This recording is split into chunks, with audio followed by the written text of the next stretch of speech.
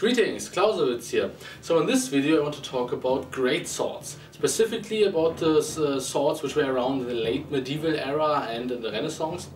And this is the topic often and continuously discussed inside of the HEMA community, also in communities about military history or general military enthusiasts. And especially about the question how were they used, regarding the way like how do you as a single person would like use and apply, which techniques you would apply on such a sword, but also how were they used in the battlefield by armies. And of course, being in the Clausewitz channel, concentrating on this whole military army theme, not about so much like how do you can or should, or even how back then they used those individually, but I will actually like go a little bit into this direction as well. First of all, before I kind of start with arguing my view on this whole thing, I want to address some statements I actually hear repeatedly throughout the internet, basically. The first statement is, they were for cutting off the pike heads. So most of us know that when those swords were around, basically mercenary warfare or organized mercenary warfare was pretty much the dominant way of waging war, and they had those massive formations with pikemen in there. And it's often argued that, oh, maybe it were for cutting off the pike heads, because it's a big sword and everything, you can cut well and so on. But actually many people also actually tested this out, and I think Thrant will be soon testing such a thing. He is like implying that in a comment somewhere on a video. And but the thing is that actually also other YouTubers tested this out with like normal spears, and this is also Matt Easton from Square actually talked about this. This is extremely difficult and very unlikely to cut off a spearhead, and pikes were often thicker as a spear, even though pikes actually get thinner towards the head because that the whole spear or the whole weapon doesn't bend towards the ground, but they were also most of the times reinforced with those lanyards, how they were called, those metal straps which were then like connecting the head as well with the shaft. So basically this is then also part of steer around there. And like I said, this is so unlikely to really cut off as a pike head, and to really just dedicate people with specific weapons to do this seems much like a waste. And also, even if they were successfully with many cutting off pike heads, actually that doesn't mean that now the pikes are useless. Actually a pike can do its job without having a real head, so being just blunt basically. But I will talk about this in a more dedicated pike video. The second statement is they were for clearing out the pikes or the pikemen. This is kind of interesting. I mean, the thing is, this actually has like also like two opinions or major opinions here. Some are saying, okay, they were really there for killing pikemen so that actually other infantrymen can go in and you could like destroy the pike formation. And others claim they actually like kind of just swing, as not just swing, but use their swords to actually move out the pikes out of the way so they can get in, and then use shorter weapons to actually fight, or grabbing it in a half-swording way. And this, I would say, there are some truth parts in it, but also some rubbish ones.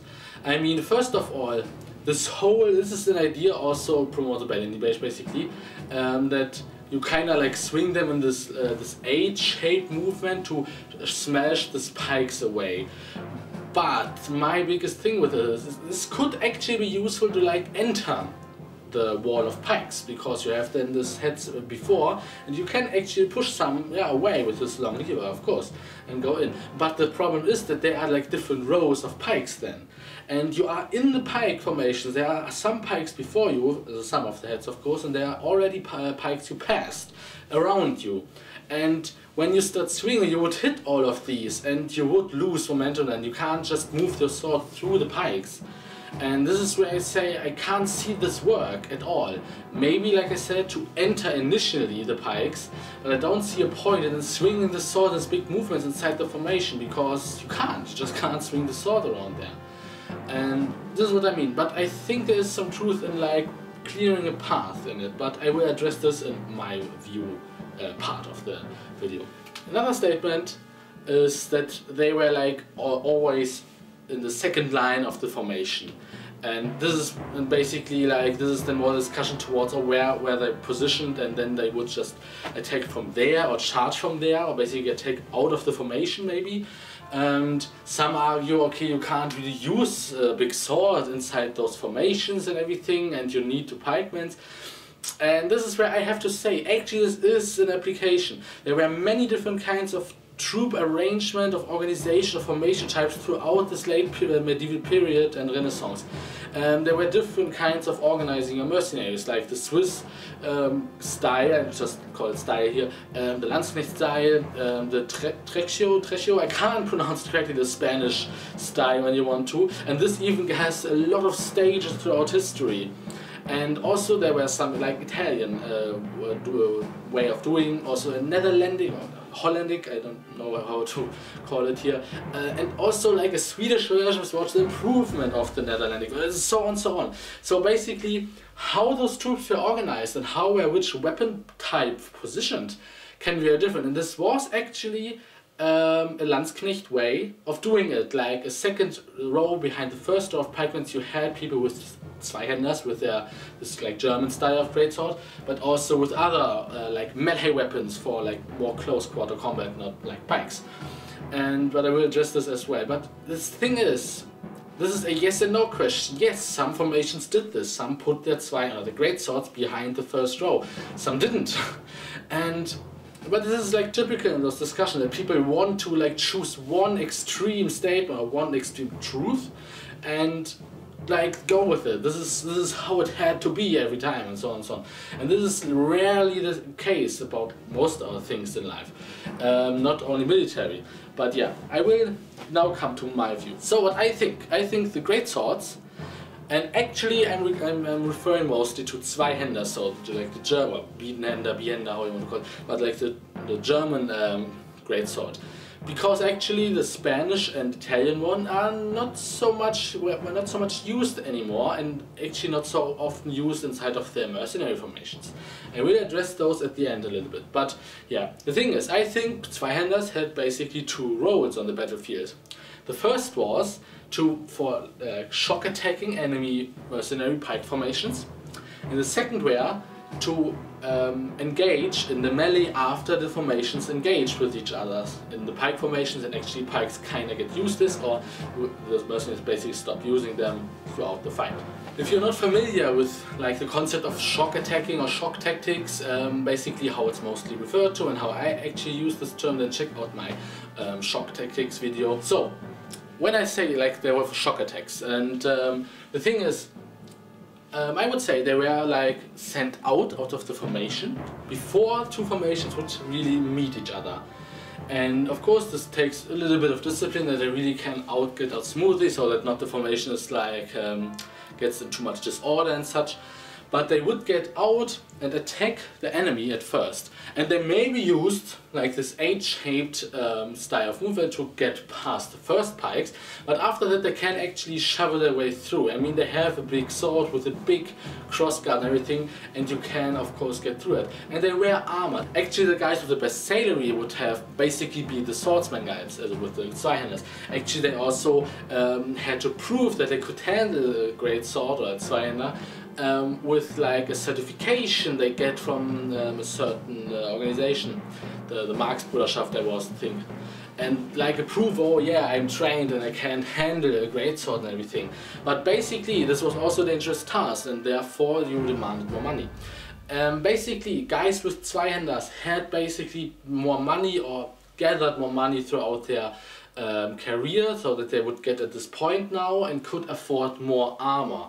And the pike can't punch through your armor, and of course your face is always very endangered here, but you can then manage to actually defend your face. And not every pike can get to your face, they're very long, you are blocking some pikes with your body, so it's not so difficult. Of course some were injured, some died in there, but like I said, it was a dangerous job. It's not so that nobody died, but it was of course possible to get through. And then when you're basically in range of the first guys, you then attack them, of course, either way with downward swings. I mean, this is possible. The pikes are around here and so, but you can go to the pikes even if they would be pretty close. And they aren't like a wall, literally wall or wall of pikes. They have they have gaps in there. Or you get this half swording style down and attack those guys.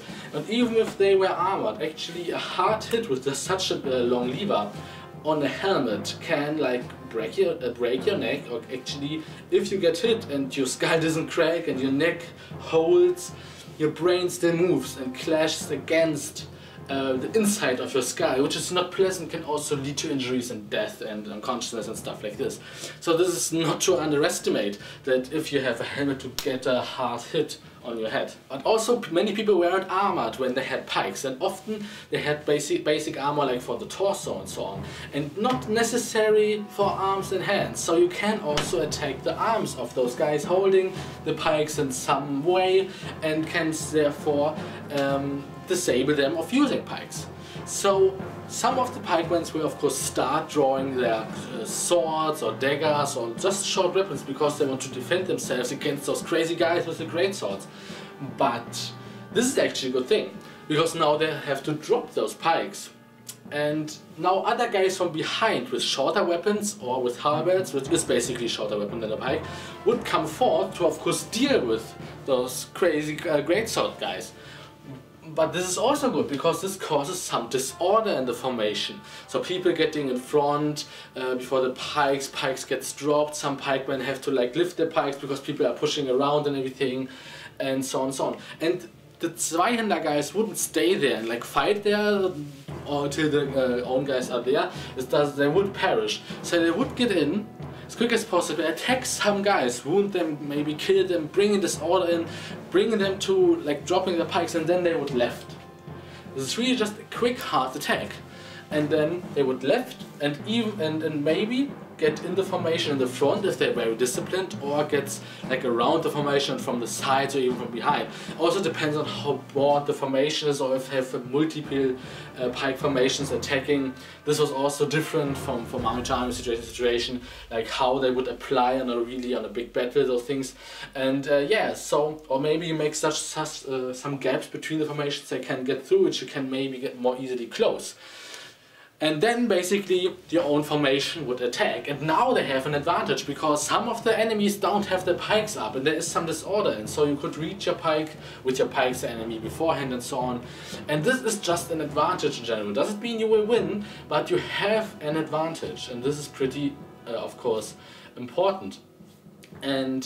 But we see actually that Zweihänders kinda disappeared throughout the time and so on and so on. They were kinda used till the 30 Years' War, but very rarely, very specific. And I can imagine that at the height of the usage, of the popularity, this was one of the main reasons or main roles on the battlefield. But also those like shock greatsword guys can also be used to lure an enemy out of a position or to provoke him from attacking when they approach. Maybe an enemy thinks then, oh, I want to like get rid of those guys very quick, and so on and so on. So maybe approach it, but this can be actually be also an advantage for the enemy formation. But this is more related to the Fallen Hope concept, and I don't want to go into too much detail in here. I will talk about this whole Fallen Hope, what it is and how it can be done, but in a certain video. I will make videos about the mercenaries of this time. There's also where I bring in the Fallen Hope stuff. But just that you know, this can also be done. There is a relation between greatswords and the Fallen Hope also, but not necessarily. It's not like this is very about the Fallen Hope. This was just like also done for this concept. So the second role I mentioned, the melee after the formation engage.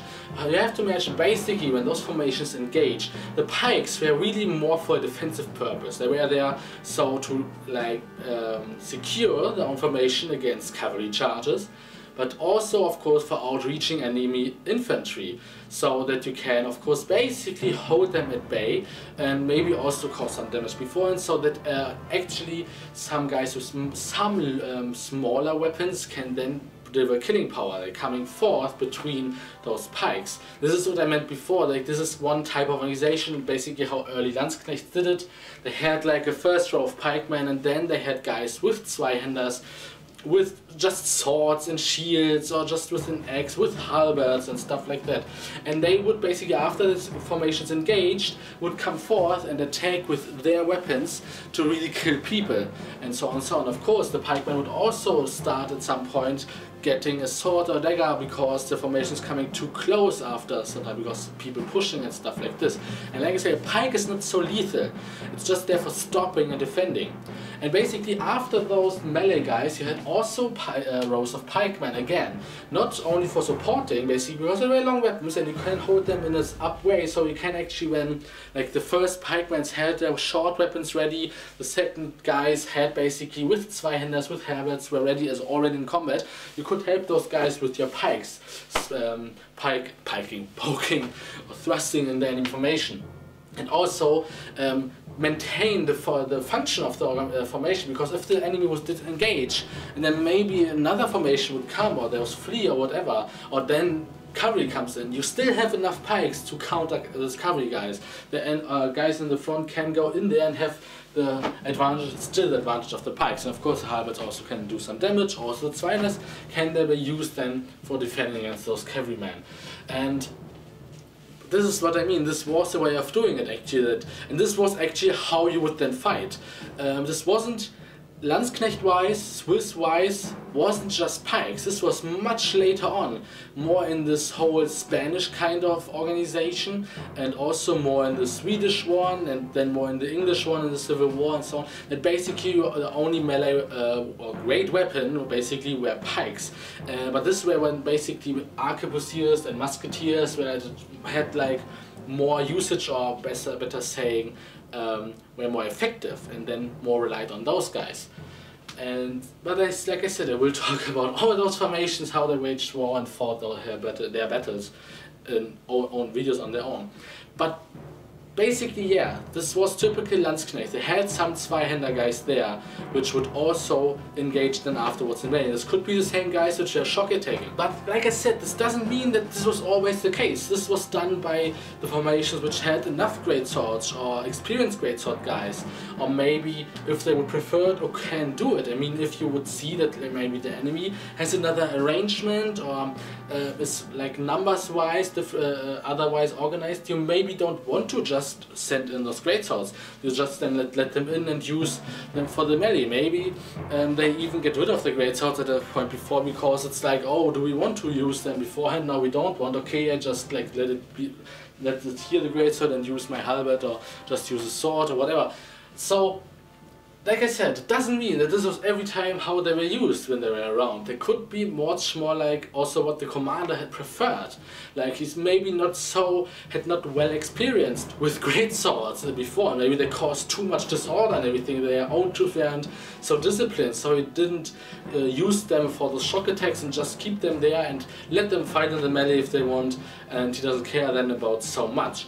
And yeah. But there's another thing, and this is what I said in the beginning. I want to address slightly the individual usage of those swords. They were actually always in the Landsknecht formations like a specific guard for the flag. Always, they would stand there with the swords at the flag in the center of the formation to defend the flag.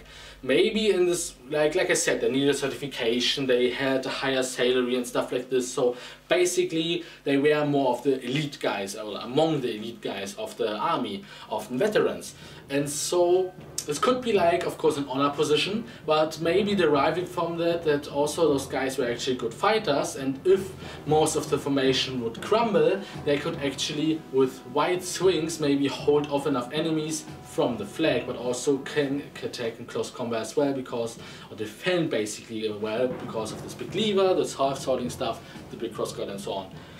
And now we come to the relation to the Italian Spadon, I'm not sure, but like the Italian greatsword, and the Spanish or Iberian, we think it's not only Spanish, also Portuguese, Montante, which basically are great swords. They're great here as long swords and everything, but what we see, and this is kind of interesting, we actually see not such a complicated crossguard. I mean, often the Zweihänders had basically also rings on the sides, had very long, some curved crossguards, while we see on Montantes typically really is normal crossguard. And actually the Spadon, I think it's Spadon, but the Italian sword also has a very simple classical crossguard. Also we see that the greatsword, the Zweihänder, had of course this two Parierhaken is it in German, but like this two quillons on the blade, which also of course could be used to defend the hand or protect the hand if you would start holding it in this manner and everything. And this were not much around on the other swords, and if there, it was very like little, not so elaborated as well, but often really missing. And another thing what is notable is that basically most Zweihänders were kind of broad towards the whole of the blade. You actually see pieces which have really a round point. And you don't see this at the Montante. The Montante and also the Espadon had really a narrow point, and they were well balanced actually, much more, actually much lighter. It would really taper much. So they were lighter and better balanced, like a longsword basically, in contrary to the greatsword. Greatsword were much more like a slashing weapon. And of course it also this capability of defending yourself properly. And so this indicates kinda how they were used and for what reason basically. Because like I said, the greatsword, you want to swing it like upwards on somebody and really hit somebody with it, and maybe use just a half swording, or when you half sword, you can use it more also like a halberd maybe and slashing with it. By the Montante and the Espadon also we have manuals for it, suggest a more individual usage against multiple opponents with different weapons, and you have to defend them against them. And basically this was also a weapon often used by like guardsmen or like bodyguards, also by like those guard soldiers for like alot or so on. And this is also something we see with the Zweihänders. This was what I mentioned before. They were used also to guard the flag. And this is actually a role also in German lands. The Zweihänder was used later on. You actually see this with the Swiss Guard at the Vatican still. They use like two Zweihänders for like for ceremony purpose. This was what the Zweihänder was still used for, even though it disappeared on the battlefield. And also used by guards. And this seems also be the case with the Montante and the Espadon. They were more used for guardsmen, for really bodyguards, or for, like I said, for noblemen, that they would go besides them, and when they were attacked, or if they were attacked, they can with those big swings, and also with this very not so heavy blade and also very well balanced blade, of course handle it very quickly without tiring, and they have very good control about it. This is what all the manuals suggest.